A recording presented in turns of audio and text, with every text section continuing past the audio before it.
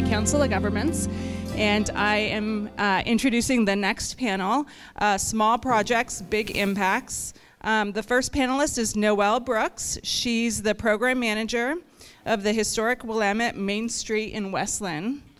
Jamie Jonk is the economic development director for the city of Woodburn.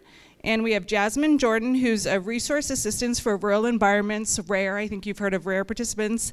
She's working on the Main Street program for St. Helens. And who's starting? Okay.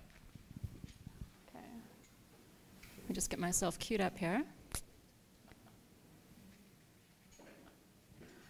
So hi everyone, my name is Noelle Brooks. I'm the program manager of Historic Willamette, which is in West Lynn. So I too, a little bit about myself, started growing up in the Midwest, very small farming communities. My houses were on dead-end roads, and 30 years later, they are still on dead-end roads. From that, I've moved to big cities and found myself again back in a small town community to enjoy. What we're going to talk about today is the power of pop-ups. My first exposure to these was when a Columbia warehouse on the Washington side of the river had gone up for lease for sale. It was a really large, basically like a boat that had been turned upside down. They needed to find someone to lease this building, to develop this building. And so a gallery group got together and found artists of varying degrees of fame, and then did the startup gallery. We're really good promoting it, went through their local media, and sure enough, the event was a success. 3 months later, they found a tenant. So since then, pop-ups have really evolved. Sometimes it's more to promote, like we were discussing earlier, with an opportunity for small businesses to get their feet wet in a way that they can actually manage. The other benefit, too, is, of course, for the landlords. They have these vacant properties that they need to get leased. So this is kind of like an open house every day for the to expose people to the buildings that they may be able to have their own shops in. So no matter what size of town that you come from, we have all experienced vacancies and the effect they can have on the surrounding area. Of course, there's always a little uptick in potential crime, whether it's vandalism or tagging. Also, too, it takes a hit to the surrounding businesses. It kind of gives that odd air. When you see failure in one space, or just vacancy, it's associated with failure and then what's wrong. Potential cost for local government for its upkeep and safety, dealing with the vandalism issues like that. We also know that when we travel to these areas, flat foot traffic is flat revenues. If I have to get back into my car to drive down 2 blocks in the driving rain to go to the next shop, I might just keep driving. My grocery list might be calling me and I've stopped. I'm not going to stop for lunch. I'm not going to go to that other boutique. Oh, get my organization here. So the great thing about it encourages creativity. Companies get set in their ways, and pop-ups prove to be a low-cost, high-return way to shake things up a bit, be it a day event or a holiday season. We discussed this a little bit too about these really big box stores that kind of get set in their ways, or they're realizing that people really are liking the boutique feel, the niche feel. This gives them the opportunity to do that. Say that it's, for example, we're talking about rural communities, your local coastal farm supply store. Well, there might be a really strong equestrian group in the area.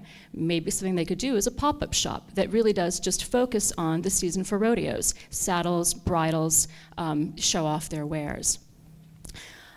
It also helps you reach new audiences, in addition to test markets. So a big shop might be thinking, I want to branch out into this community, but I'm not so sure, will they support a garden center? A pop-up would allow them to do that. With a short-term lease, they could see what the community's response is, and then 2, that surrounding community benefits, because that's an established business that now is going to share with all of their clients, hey, guess what? We've got a small shop here, you should come and visit.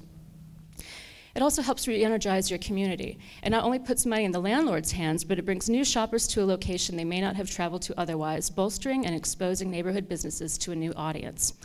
So say that, for example, there's so many examples. I follow my favorite winery, but they really don't have a tasting room that's open year-round, but I do get their regular mailers, and believe me, I read them, especially if there's a discount for a case.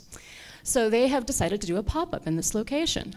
I am there. I pick up my friends hit the road, go to a town I've never heard of before, and lo and behold, little did I know that past the gas station and the drive-through restaurant, there's this charming little community that sits there I would have never otherwise known about had I not been invited by another business who chose to do a pop-up. Then after I'm done having my wine, I need something to eat, and oh my goodness, look, there's a gift shop. So suddenly my experience from the singular pop-up shop in a location I've never been to before is now a go-to for me. And I'm going to make a point of traveling to this location 4 times a year because it's sweet, it's cute, and who knew that I have the inside knowledge on these places. Pop-ups give me the opportunity for the upper hand. So then the first thing to do in setting up your own pop-up, am I on the same page? Oh, yeah. Is to contact the property owners. Call the number for lease, for rent in the window. See if they're working with a commercial real estate leasing individual. Make that connection. See how amiable they are. And this isn't just for your vacant storefronts. We'd also mention vacant lots that need to be developed. Contact them as well. There's opportunities there for infill. It really is, the appeal to them, is to start that conversation. If you have a website for your community, or for example, I have a nonprofit group that I represent, make a space on that website to show all of the current leases to people who might be thinking to locate to that location.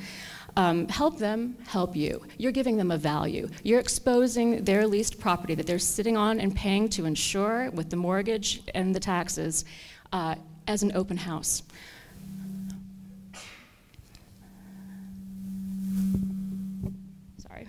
So there's also important documents to think about when you're looking at these places. Even if they sit on your board, it's important to have a lease in hand that you've signed for the agreement of the term. Also make sure that you've got documents like your insurances in place, vendor applications, additional licenses and permits. You want a winery to come? Do you need to have a special permit from the OLCC? Also too, different cities have different permits for temporary business. Make sure that you've reached out to them, that everyone's involved in the conversation. And then basically you are hosting a party.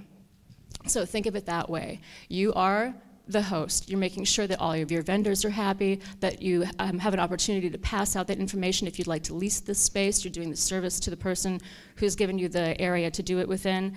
Also, too, the people that are coming in, they may be locals, they may be outside. Promote your other businesses. Did you know, you've come here from out of town, this is the nearby lodging. Have you plans for dinner? These are our restaurants. Really use it as the catalyst that it can be. And if you are a nonprofit, then have it be a way that the community can actually realize the benefit that you give to the area. You've created a business opportunity for locals to come shop and dine at. You brought tourism into the area. They might want to be a part of that action. Make sure that you have the opportunity to capture their information, to contact them about future events that you might be holding, as well as do they want to be involved. Make sure to have that presence there. So you also want to plan that event wisely. We're talking about rural communities today. You may not have the volunteer power or the budget to pull this off yourself. Maybe your role is to just be that mentoring advocate. You're putting that landlord in contact with that business that wants to do that small pop-up. Possibly you're blessed with a bunch of volunteers and you actually have some money from sponsors that you want to try this on your own. Go ahead. What I do is I shop my local farmers markets. I shop my local holiday events. I vet that way. If I see somebody who has their act together, they look like they want to continue to do this, they might be a potential new business to take the lease on, I make sure to get their card, contact them, leave them with my card, and that's what gets that ball rolling. Also, too, for budgeting for your advertising. You have so many opportunities for free advertising we didn't have just 10 years ago. Use your social media. Every time that you do a shout out on, say, a Facebook page, and you link it to that person's business, you're not just then promoting it to your own audience, but to their audience as well. So then if we take example of a pop-up market that is multi-business, every single business usually has a Facebook page. Every Facebook page has their own group of followers. And say that you do a percentage to a nonprofit. I've decided to donate 10% of proceeds to Habitat for Humanity. My goodness, do they have a following. Now I've just expanded the net that much further. Also, too, make sure to get in contact with your local newspapers. Calendars are often free. It might be a really good, if you're in a small community, it's a to-do. It's an event. Take advantage. Have a press release. Have them come out and take photos. So for the day of, again, it's the hosting of that party. Make sure that you have volunteers in place if you are doing this yourself, that you're able to circulate throughout the crowd. You know, make them know what you're about, what you're trying to accomplish. Also, too, it's an opportunity to get feedback from the folks that might be from out of town and had always thought to come, like we were talking about earlier, leave the city, have a relaxing life out in a rural countryside, start that shop up that you had been dreaming about all those years, help to make it happen. So then I want to talk a little bit about then what my group specifically did. We had, so in the community of historic Willamette, it is off the 10th Street Avenue. You have to get past the gas station and the services for travelers to get to our location. It is charming. We have historic shops with great restaurants, charming old homes, a walking tour brochure. It's really a great space. But when I started, we had about a handful of retail locations. Since then, because of retirement, increased rents, we've lost almost all of them. So we had a double storefront that's kind of in decline at this point. It's changed ownership, and to save their lives, they just couldn't find anyone who wanted to step up and take that lease. At the same time, our city actually hosts their holiday events right down that main block. So I have the audience of a parade. Our nonprofit group actually does a free carriage ride, and here was an awesome opportunity to put pop-up to the test.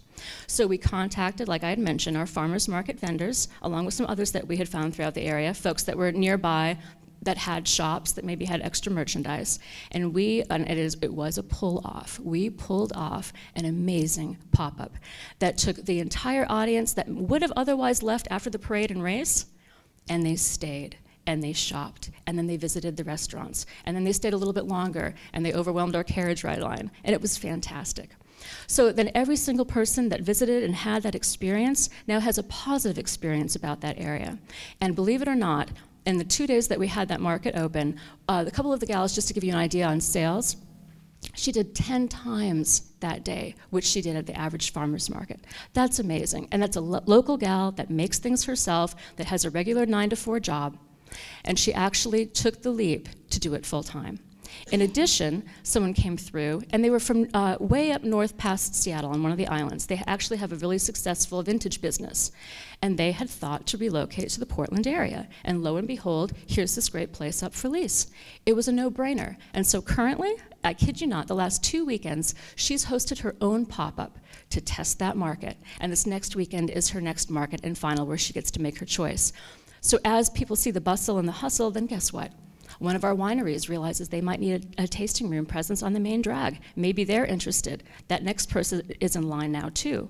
And the real great thing is that for the person who owns that property and they see the value that we've given them in getting them in contact with these people, now they have money in their pocket, there's interest in their business again, they're realizing that the investment on the facade of their building and the impact that it has for our Main Street might be something that they want to invest in. And so those conversations have happened as well. So overall for us, the pop-up has been incredibly successful on every single level. It was on a very short time span with an amazing small group of people that made it happen. So with that, just to give you some ideas as to what Portland's doing, I know it's a much bigger city, but just to show you that if you continue to do this and have it be part of your practice with every vacancy that comes up, or maybe even, heaven forbid, we don't have any vacancies, we use the church basement, just to keep that momentum.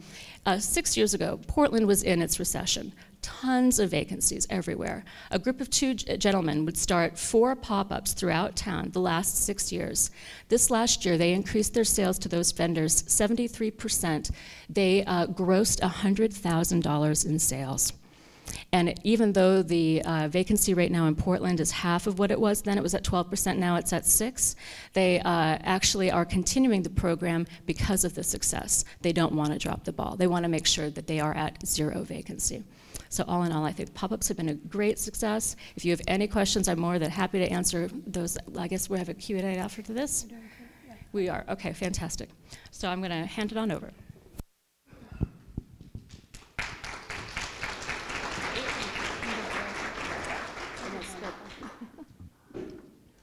Well, good morning. I'm Jamie Jonk, and and I'm the Economic Development Director for the City of Woodburn. And previously, a lot of you know me, formerly known as Jamie Jonk, Economic Development Coordinator for Clackamas County.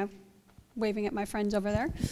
So I've had a lot of experience working with rural communities throughout this region and staying with the rural development and rural community. I too am from the Midwest, so getting to work back in a rural community in Marion County is a wonderful opportunity for me. Starting at the city of Woodburn just over a year ago now, the first thing I thought was important to do was get to know our businesses and our community and our downtown. So I walked around, talked with our businesses, did that outreach that is so critical early on for when you're establishing yourself in a downtown or Main Street district, and got to hear from them the things that didn't work. I'm sure you guys have never heard this, what didn't work the last 50 years in their community, and then shared what we can work on going into the future. So I kept hearing over and over again, Woodburn needs a downtown restroom, Woodburn needs a downtown restroom, which we're handling that. So I thought, okay, check mark early on, first month in the job, we got a restroom being built. So I was really pleased with myself over that. But then I kept hearing about alleyways. Woodburn has an alleyway system that goes right through its downtown, right off the main street. And I kept hearing all of these scary stories about downtown's alleyway systems. But you know, being a Main Streeter at heart, I knew that I would be undeterred. We can make a beautiful downtown alleyway system. We can create a safe, clean alleyway where pedestrians can walk and feel all that good, warm feelings about it being in there. You know, it's visionary. We can do this. And then we preserve, while preserving the vehicular and the service access, because our alleyways also serve our businesses in the downtown core. What I kept hearing over and over was that they're dark and unsafe. We can put in some lighting. We can create a more visual presence in the downtown. We can curtail some of those unsavory behaviors with some security lighting. We can create a more positive and inviting downtown by addressing some of the images and really improve for our businesses and our core community the values that we really want to instill in our downtown. And I literally was walking, said, I'm going to go check out these scary dark alleyways. So I felt that we can do this. We can achieve our goals. Then I saw the alleys. Yeah, not so much to look at when you walk down in our alleys. So, but being undeterred as we are, I said, okay, who can we partner with, we the city, who can we partner with besides the business community, because this is a big job, to really address some of the concerns we have. And the little blue containers are owned by a wonderful company called Republic Services. That is our disposal company in the vicinity. So I reached out to them and I said, hey, could you guys work with us on a project downtown? So being undeterred as it were, I partnered with a gentleman named Matt. Matt came out and I showed him the alleys. I said, what do you think? Well, the first thing they did is they went and cleaned up those alleys because it was a little scary to even look at it. But we needed to be able to create a plan for them where it would not interrupt their service in their downtown. So he said, hey, you know what? We could really do something here. We can enclose these trash receptacles. We can put them all on the same side and create something more visually appealing. We talked with PGE, and PGE said, yeah, we can do some security lighting down here to make things work a little more effectively for your downtown. We have had a problem with some criminal behavior, some tagging, and we can really help to do this. We really needed to paint the buildings. Right now, it's a patchwork quilt of covering up the vandalism on the buildings and the tagging. So we talked with Metro. What a great partner. Metro said, we've got all the free paint you could need. All we need to know is what you need and what colors you need. So we got to a good partner with Metro. And then we have, through our urban renewal, building improvements revolving loan fund, a design services component to it. So to help businesses visualize how their improvements and facade renderings can help their businesses. So we reached out to Decca Architects, who serves in the capacity as our design services provider. And we said, okay, David, first we toured the alleyways. He was really impressed. We said, what can you do to help us with these alleyways? How can we visualize something that we can afford, as a community, that we can engage our business and property owners, and that we can still utilize for the service trucks, the delivery trucks, and the vehicular traffic? So David came up with some really interesting concepts that were really not too unattainable. We figured that we could paint the existing facades. Dakota Paint works wonders in your downtown. All of you know that. simple coat of paint, maybe accentuating the doors with a pop of color just to kind of give it a more unified look, because a lot of the businesses do use these as service stores, but we wanted to be able to complement this. It's a very visual downtown. For those who know downtown Woodburn, we have our beautiful Plaza Way right across the street from this alleyway. So you go from lovely plaza, really beautiful, a fountain, to the alleyway we just saw. So we wanted to create a place where it was a little more inviting. We thought that paint is not the only thing we need to do. We need to get in that security lighting. We really need to address the dark, scary alleys in the evening hours. And then we also wanted to make it more, warm it up a little bit with some greenery, some plants. We'll put in some nice plantings along there, work with the businesses and property owners to manage those plantings. But we also wanted to make it just a little step above, adding those decorative banners to really kind of add kind of welcome to downtown, here's a business, ice cream, museum. We've got a lot of businesses along that block.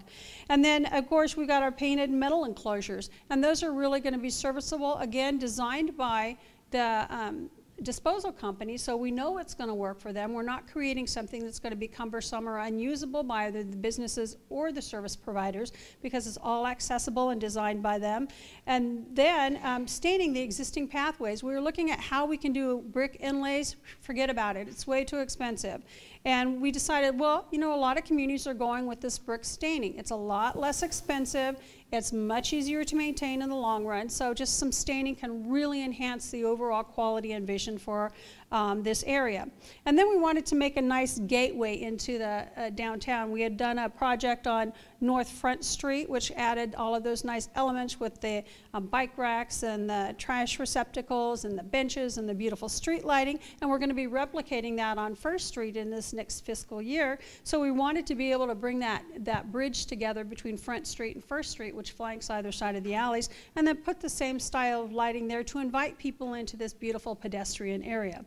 And we also wanted to, you know, kind of, the long term is to encourage the business and property owners to do more outdoor seating and really to engage them a little bit more.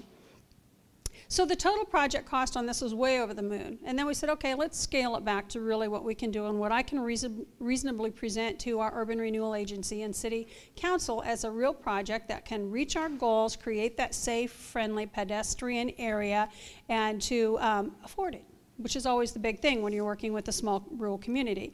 So the Urban Renewal Agency said, yes, we'll dedicate the $71,000 to the project. But we didn't stop there. Partnering with Republic Services, they're going to install all the trash receptacles, not only on one alleyway, but on 3 alleyways, because it is a 5-alleyway system, and 3 of them are currently ones that we've targeted for the first couple of phases for the project. This being the first one, just to template it and see how it works and how well it's received.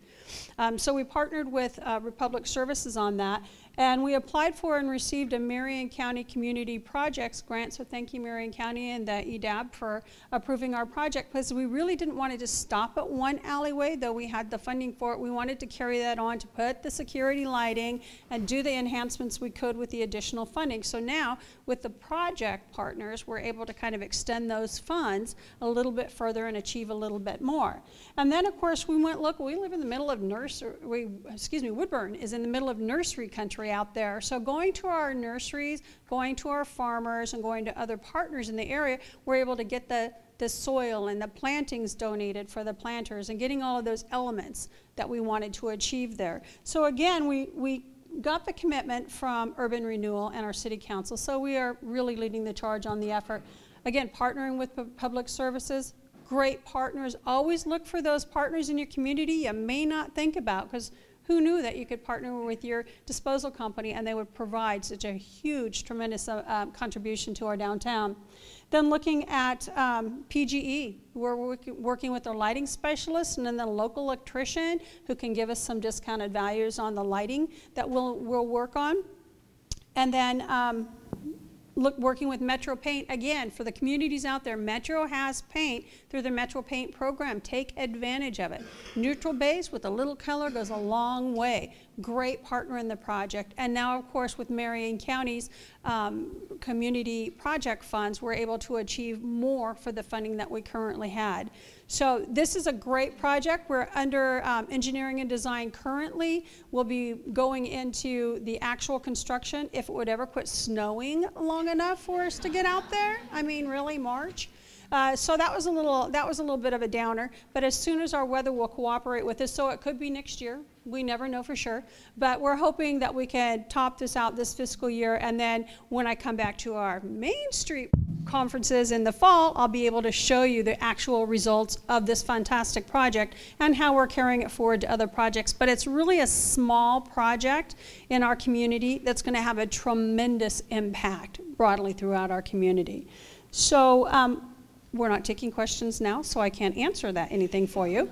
But I did put the slide in just in case. So if anyone would like information, I know that we're providing these, I'm looking for Sarah, we're providing these PowerPoints online at some point. And if my contact information will be in there, I'd love to share this because again, it was looking for partners outside the box on this and looking for funding resources from within your community, like with Marion County. It's really a huge opportunity for our community to make a big difference in our downtown. So thank you very much.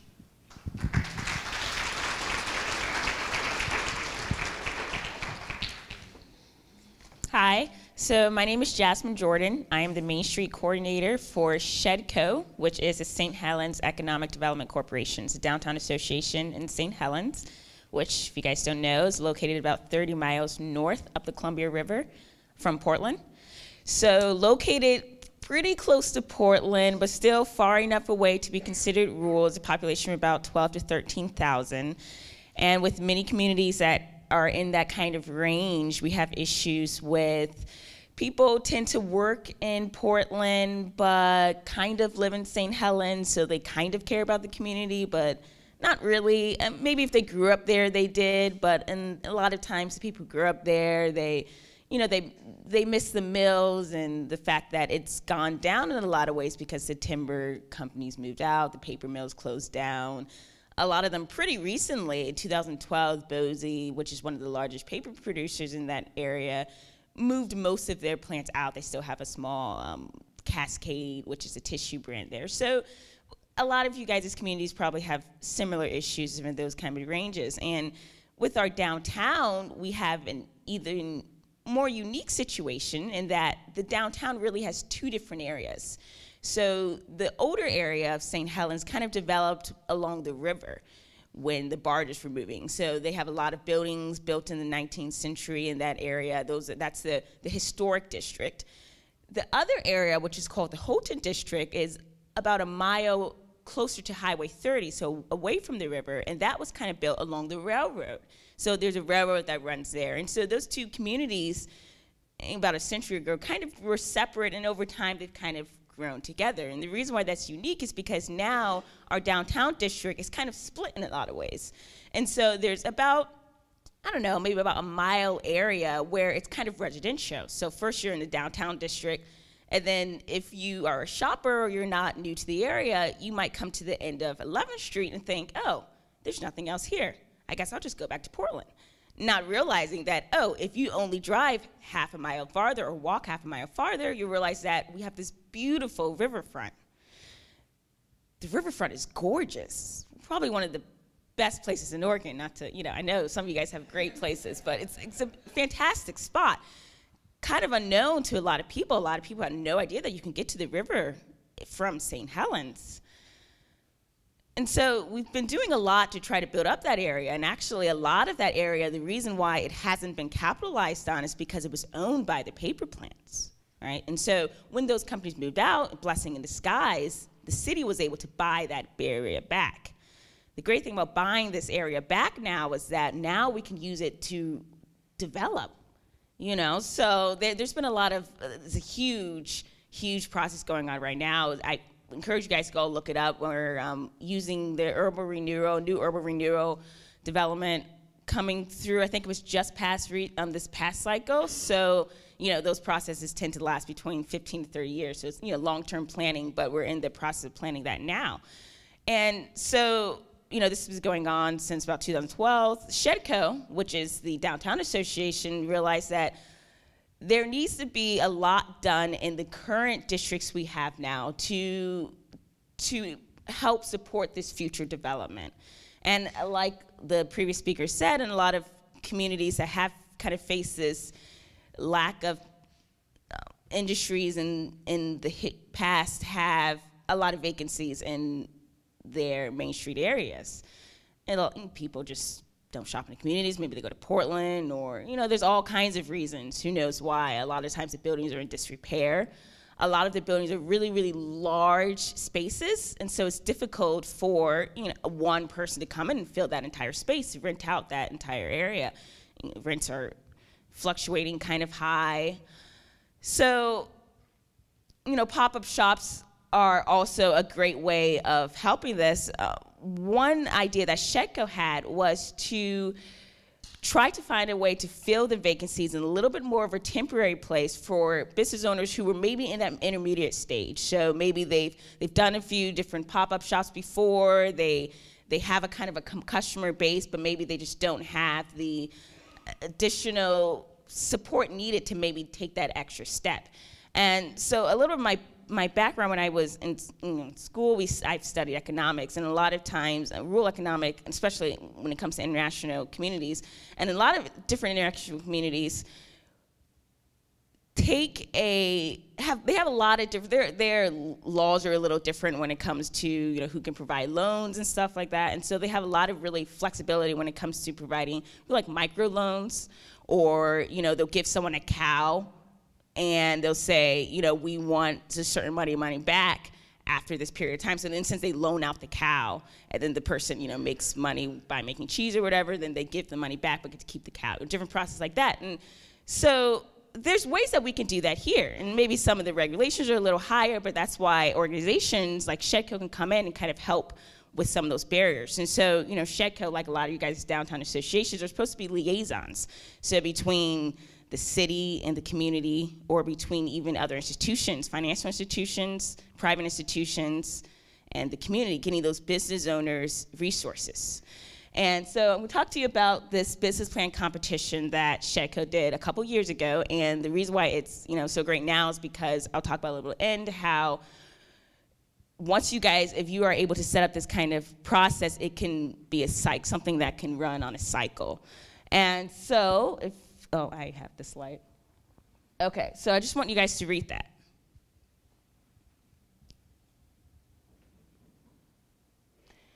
So the best part about the business plan competition is that it takes one process and it combines a whole bunch of different things together, and it gets a lot of different goals done at one time. So if you guys are familiar with the Main Street process and all, there's 4 different committees usually: design, promotion, organization, and business development, or something like that. At least with Shedco and with some organization, I see that a lot of volunteers are really excited about the promotions and the design committees. So they like to get involved with the projects that are highly artistic, or really highly motivational in different ways. And some of the more boring tasks, like organization or business development or writing business plans, they kind of fall off the wayside. It's a little bit harder to find activities that get those types of things done, which tend to be very important. Organization is very important when you have a business, as a lot of you guys know. So this process put a lot of those together at one time. So let me just give you the brief goals of the process. So the business plan competition sent out an application to all, anyone in the community who is interested. And their goal is to put together a business plan and to turn it into Shedco. So the business plan had to have a lot of different requirements, from executive statement to a mission statement to budgets to all these different, everything that you need for a business. And they submit it to Shedco. When they submit that application to Shedco, they review it, and the winner, first place, gets a reward. So there's a couple caveats, obviously. The first thing is that in order to turn in an application, there's a series about a month or two long, a month to 3 months, however long you guys want, where the people who are participating are involved in these workshops, and workshops are sponsored. We got ours sponsored by the OSU Extension Outreach Program. So the OSU has set up, different meetings. So, once a week, Thursday night, say Thursday, Friday nights for people who couldn't come, you would go to the workshops and learn how to write a business plan or learn how to do these different goals. And so, different speakers would come in and give the people, the potential business, the applicants, advice of not only from all ranges, not only from how to start a business, if some of them are, really new and really don't know where they're, have no idea where to jump in at, all the way to people who are a little more already settled, or maybe they have a customer base and maybe they need to learn about more about hiring staff, personnel, or how to do taxes properly. I mean, a huge range. And the thing is, if you set something to your community, you can kind of do a survey and decide which things are lacking and which businesses need to be improved on. And so, throughout those workshops, the best thing about it is that the businesses, even if their application wasn't chosen at the end, they were able to get these free resources on how to improve their business. The other partnerships we had, of course, are partnerships that we need to secure the funding for the prizes. So the prizes were, in a sense, we needed to raise only I say, $25,000. So $25,000 is what Shedco was attempting to raise for the prizes. $5,000 would go to the first place winner free of charge, and the other $20,000 is a loan, a very, very low interest rate loan that we give to the business. So the business has a year to start up their location after this point in time, after they won, and then they would, they pay back the very low interest rate loan, and they also get the $5,000 grant. And so, these partnerships are, so we partner with Warner Credit Union, with Fiber Credit Union, with St. Helens Community Credit Union. So these are all local institutions. Local institutions tend to fund these projects a lot more than Chase Bank or US Bank. So, it's really good to partner with those types of organizations. And the best thing about it is that $20,000 was actually put into a CD for Shedco. So really what happens is that if you guys want to know a little more about the details, I know we're running a little low on time, I'll give them to you guys later, but in the end what happens is that Shedco still has that money. So, and the business owner has that loan as well. And so in the end, as the business owner pays back the loan, the interest from that loan is now given to Shedco. And so at the end of the 3-year CD, Shedco now has $20,000 that they can do this process with again. So that's a good part for Shedco. With the business owners in the downtown district, we at Shedco also provided resources on one of our board members is an architect, and so he provided some pro bono resources to help the person actually get into the location. Of all the vacant properties, we did all the work with, finding the ones that would fit best with the permits and all of that. And so the location, go back to the first page, so that is the location of the winner. The organization is called Tea Time. So that was our first place winner, and is a woman who wanted to set up a nice spot that people to come and have tea that's pretty affordable. If you guys would go to, and I wanted to put a picture on the inside, but I wanted it to be a little more interested. I wanted you guys to go check her out, her Facebook page, because she is just, fantastic, very, decent, affordable places. It's fantastic little area. Each little room is set up with different little cute designs, and you can have a party. You can set up, the way you want it. And so, it's a really great business plans. You see, it's a fantastic building. It was a vacant, and it's right on our main street. It's in one of the areas that kind of is right in between those two districts that I talked about earlier, so it kind of helps with connectivity in a lot of ways. And she's doing really well, and she's been doing better. She recently was only open for like 2 or 3 nights, like over the weekends, but now she's open all 7 days. And that was our first prize. So she was the one who got the loan.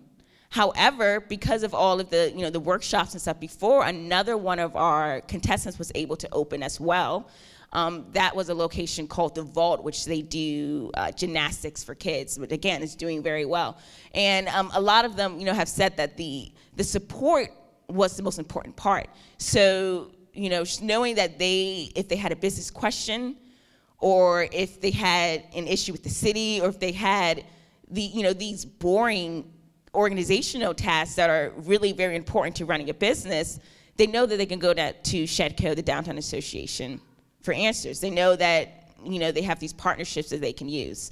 And so the last thing I want to talk about really briefly is just possible improvements for the future. So, with the best thing about this, again, is that it's a cycle. And since we got these, with this CD funding, we could do this process again. And so, we talk about different improvements that we can maybe do for the future for this program. And, one of the things that people who were involved in this process came back and said is that they wish that they had a little bit in the beginning, maybe more marketing in the sense of getting this out to a different array of individuals. And kind of what we thought that meant is that maybe in the future we can have different levels. So we can have the level where, a person who is ready to move into their own location, but also maybe having a level for, pop-up shops, saying, hey, if you want to open a pop-up shop, we'll give you just, $1,000 or $500. And I thought also, possibly we could do this with even lower level, or like high school students, and instead of offering a loan for a business, but saying, offering them scholarships to come up with business solutions to different issues that people have. And so you can use this kind of idea where you take business and make it a little more exciting, where you have these workshops in the beginning, and then you use your relationship with different financial institutions to find funding for smaller events in your community.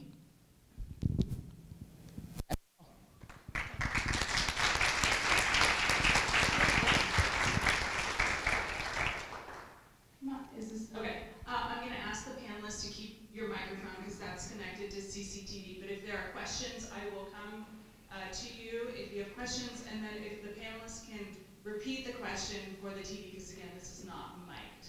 So anyone with some follow-up questions? I have one for Jamie, maybe more specifically. Are there commitments from the business owners in the alleys for the ongoing maintenance? Sorry, I maybe missed that, but what are the business owners having to bring to this because of the work the city's doing? Great. So the question was, what are the business owners committing to the project for the Woodburn alleyways, since the city is kind of leading the charge on this? We've reached out to our business and property owners along the alleyway and have asked for their commitment first. Since we are proposing to paint and make alterations to their private property, we have to get them on board, right? And we're also offering to paint their properties and make all of these great enhancements to make their lives a little easier, because they're the ones who ultimately said, this is a concern for us. So they are on board with the program. If we are in need of any of their commitments, they're right there. At this point, we're not asking them to pay for the painting. We as the city are wanting to really take this charge on this project, but we are asking for their commitment on the long-term maintenance. Make sure that when you're doing your recycling, or you're putting your trash in your receptacles, lock the gate afterwards, because they will be locked gate. Clean up around your space. Help us to maintain the overall appearance of our alleyways. Since this was a concern of theirs, we're trusting them to participate and have input in the process as well. This question's for Jasmine. I was wondering if you could tell us a little more about that revolving loan fund. You withheld some of the details, but I'm really interested in that, how you capitalized that $20,000. I thought you said it was from the interest, but maybe I was unclear there, and what the structure is for maintaining that over time. Yeah, so the funding it was provided by like Wana Credit Union, and so it was 3 different credit unions, and they each provided, I think, was like $5,000, $5,000, $5,000, so it was 15, and I think there was like a $5,000 on top of that from a fourth one that wasn't, yes. My name is Bob Burns. Oh, sorry, I wasn't finished with this question. Just a quick answer. Oh, okay, sorry, I just thought you raised your hand. Yeah, so, and the way the funding works is that, so they provided the funding to SHEDCO. So it was like it was completely like a, complete fund, like they gave the money to SHEDCO, to $20,000. And so but they're managing it for us. And so what happens is that Shedco gave the loan to the business owner for $20,000. So the business owner has this loan, and it's very low interest rate, and so it's over over a period of time. And so as the business owner pays back the loan to Shedco, they are Shedco is the one that has money. So now Shedco is getting this money back as with the low rate interest as well. But since it's in a CD, the CD also has a top interest rate on top, so it's almost like double interest. And so there's all the interest is going in, and at the end, once the CD is released, in that case, then Shedco has the ability to use those funds now to, most likely what we're going to do is put it back into the seat, keep it in there, and so we can do it again, is probably what we're going to do. But, really in a sense, we can do that with anything. We're also thinking possibly using it to like match another grant or, doing something else. But most likely we want to keep it within, business development. And so, yeah. Does that answer your question, or do you want?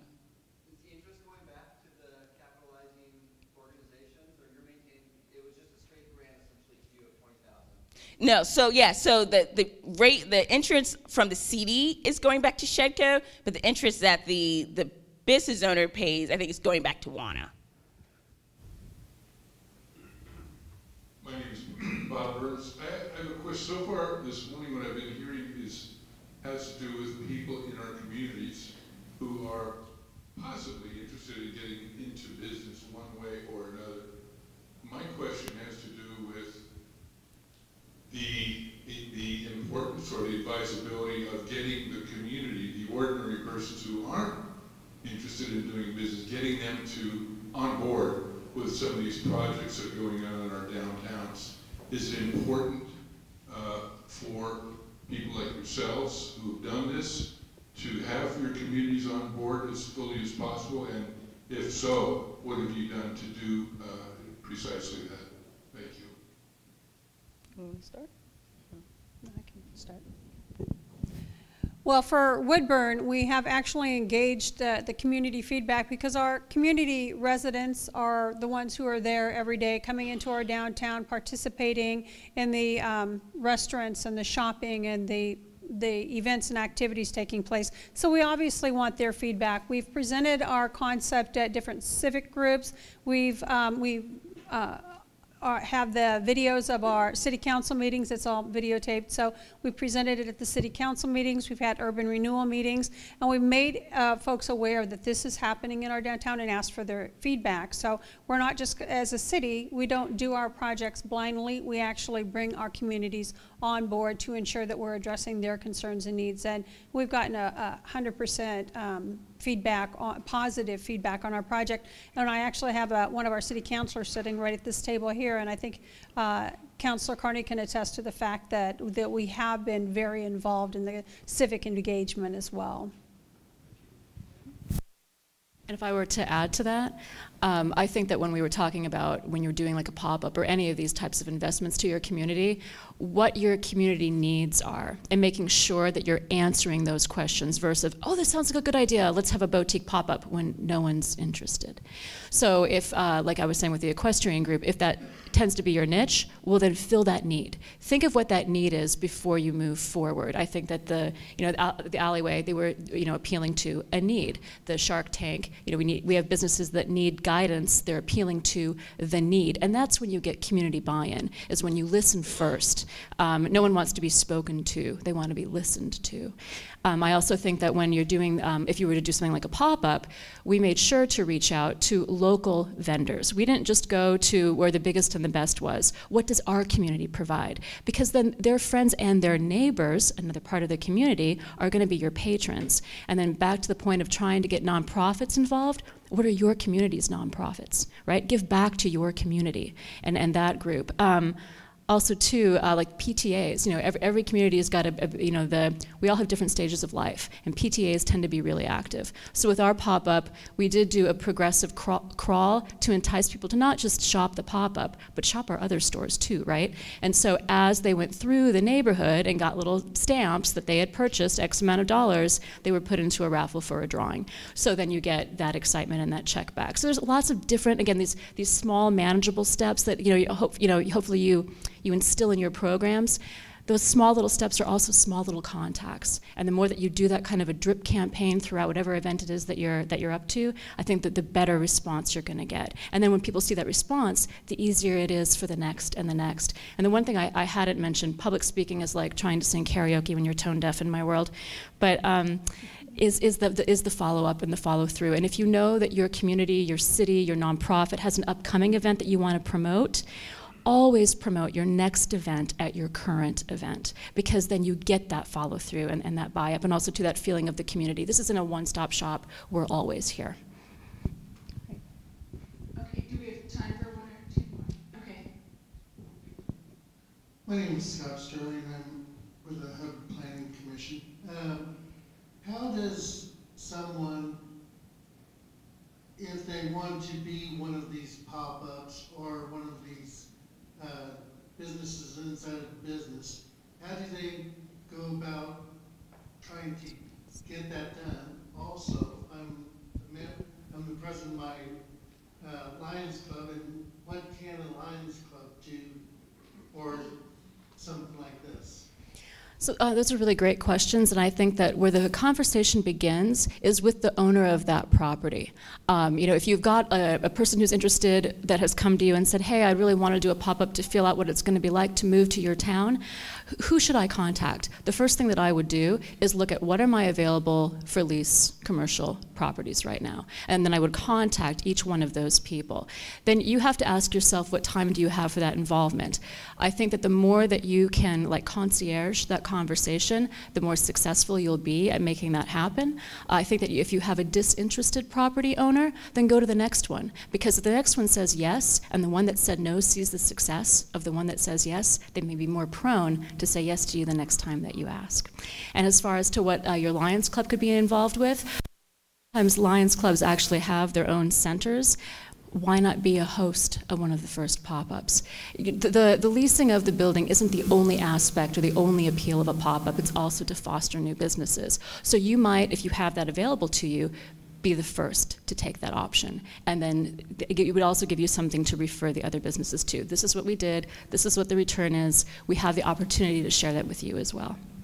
Does that answer your question? Okay. Hi. This question is from Noelle. It actually fits in perfectly with what you were just talking about. If you've identified a space that you think would be really great for a pop-up, but you're having difficulty engaging with that property owner, I was wondering if you had any recommendations, strategies to encourage a dialogue between possible use of that space as a... There's a couple different things that I might try, and I do love the challenge. I think that too, when we first, so the person that I dealt with had never done this before, actually hadn't really leased out space. And so I try to think of what is that person's motivation? Again, what can I offer to them? What value can I provide to them first, rather than just ask for the favor? So what I realized is that she needs to lease this space. How can I help her do that? Whether it has a pop-up shop or not, whether she has somebody for a weekend or not, it wasn't meaningful to her. But I noticed that she really didn't have a good presence in trying to lease that space out. So I offered to put up a flyer, to do photographs, to give all of the information, and to really promote the leasing of her building. And for us, and then too, if it's a shorter term thing, if you find that there's some hesitation, make it really manageable. Have it be for a couple of days. If you're going to do any kind of fundraising, ask her, hey, or he, she, them, $500 for 2 days. Our organization covers the insurance. You don't have to worry about any of that. We'll promote your business and really try to get you a person in that place. That's our goal for you. And then all we ask in return is the space for 2 days. And if it works out for you and it's something that you'd like to do in the future, that's a conversation we want to have. But again, always add that value. It's just kind of like when we were talking about the community. Always listen to your community first and figure out how you can fill their need. And so it's the same thing with property owners. How can I fill their need? And to his point, you know, if you've got a lot of people that are up and some are telling you no, then go to the person who says yes. It might not be the place that you have envisioned, but it gives you an example to say, this is what we did for them. How can we do this for you? And then you have a track record of success that you can sell to them. Okay, we're going to take one more question. Actually, that was kind of the answer to my question, but I will expand on it a little bit. I'm Priscilla Bidwell, a city councilor from Staten, part of our Friends of Old Town Staten, and a business owner. And I actually had a question for Jamie, and it was very similar to the one that Noelle just answered. I am amazed that of the owners, the business owners or the property owners in the alleys, you did not have anyone that lived in Timbuktu that could care less about what you were doing, and had not only had no interest in it, but didn't return your phone calls, no way to get a hold of the property owner, just no interest in it at all. Or did you have some that were a little harder to engage, and how did you engage them? Again, Noelle answered that to some extent, but this absent from your neighborhood property owner, who again doesn't seem to care too much about it, it is a big hurdle to get over. You're absolutely right, and I've worked with many communities where that's been a tremendous issue. Fortunately, in Woodburn, we have a small number of out-of-town property owners, but since we do have our building improvements revolving loan program, and we've had a lot of roof damage due to this very difficult winter we've had, they've been calling me quite a bit lately, and while I've got them on the phone, it's by the way, we're doing this project but it's such, the alleyway in downtown is such a concern for the property owners that they really are engaged. Most of our businesses adjacent to this first alley are actually operating those businesses. There's a couple leased spaces, but again, they're very active and engaged in the process. The city just happens to own one of the buildings along there, so needless to say, we're a little engaged. But it's really just a good communication. And again, one of the first things I did, not being from the Woodburn area and getting to know our businesses, is I literally went door to door and met our businesses down there, talked with them, shared their input, shared what we were hoping to do as a city, and listened to them with the concerns of, you know, city economic development past, and really made sure that we connected on that and assured them that we are going to do things. So I'm sure at some point we will meet resistance, because we do have a couple of property owners downtown that are not as willing to work with us as others might be. But fortunately for this particular project, the needs of the community overweighed one or two property owners who just didn't want to put anything into it. And when we start with, this won't cost you anything other than your commitment, then it starts out really good that way. Okay, as referenced earlier, we're going to make the slides available for what you saw today, and we'll